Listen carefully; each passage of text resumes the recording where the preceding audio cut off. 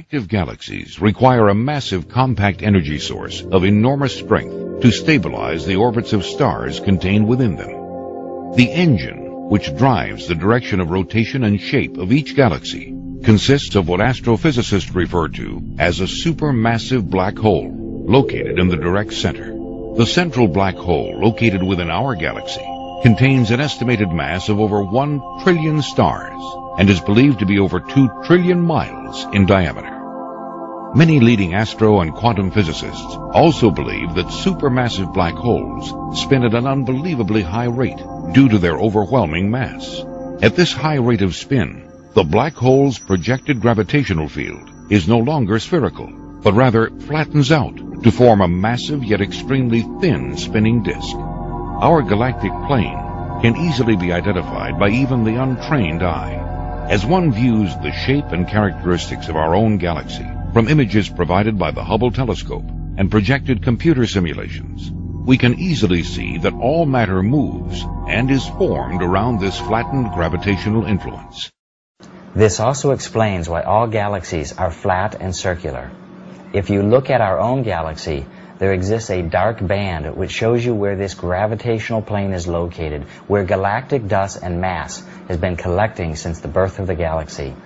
This is where we can easily see the location of the galactic plane, which is what modern science refers to as the galactic equinox. But what does this have to do with humanity's future? In the Milky Way, which is an active galaxy, our solar system cyclically moves above and below this galactic plane.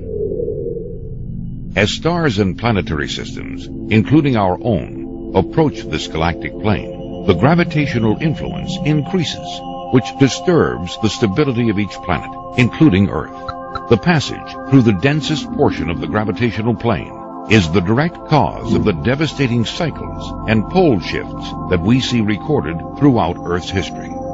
This cyclic nature of our solar system as we move through the Milky Way is precisely how many ancient civilizations based their calendar systems. The Mayans themselves describe what they refer to as the dark rift, or the galactic plane, in ways eerily similar to those of modern scientists and physicists.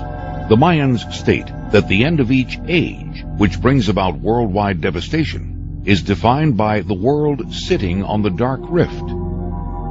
Even though the Mayans don't clearly present the science behind why the galactic plane causes severe implications upon Earth's stability in modern terminology, it is very clear that we are talking about the same event, an event where the Earth passes through the galactic equinox, the dark rift, or the central plane. It all refers to the cyclic and destructive gravitational influence created by the supermassive black hole at the center of the Milky Way.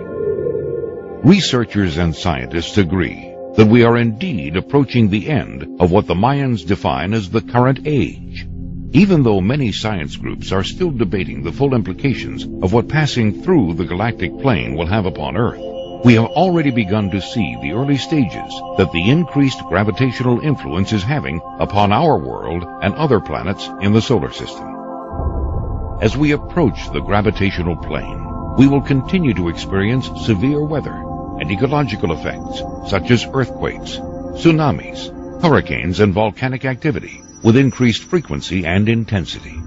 As we penetrate the densest portion of the galactic plane and experience the full gravitational effects, we may witness unprecedented solar flares, unexpected meteor showers, and one or more geographical pole shifts.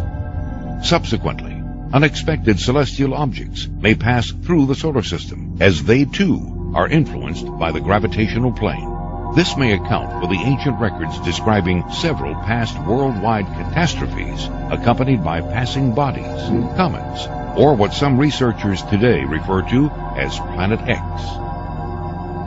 Utilizing the latest in research data, we can speculate that due to the overwhelming rate of spin and the generated gravitational field, the galactic plane or gravitational disk could relatively be paper thin, requiring Earth, with our current speed of movement through the galaxy, only a few years to completely pass through this plane, experiencing the full effect upon Earth's stability.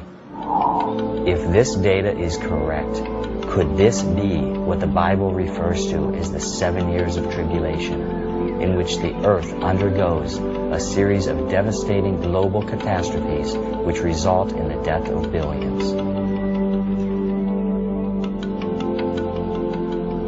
Well, one thing is for sure. The ancients endured several worldwide catastrophes that all but erased their civilizations from the face of the earth. Their clues, structural remains, and records have attempted to warn us and prepare us for the reoccurrence of this cyclic event. Warnings that so far humanity has ignored. Though modern researchers have a general time frame, we are still unable to pinpoint the exact year in which we will begin passing through the galactic plane. So even though the telltale signs are already evident throughout our world, how can it be known for sure when you should be bracing for tomorrow?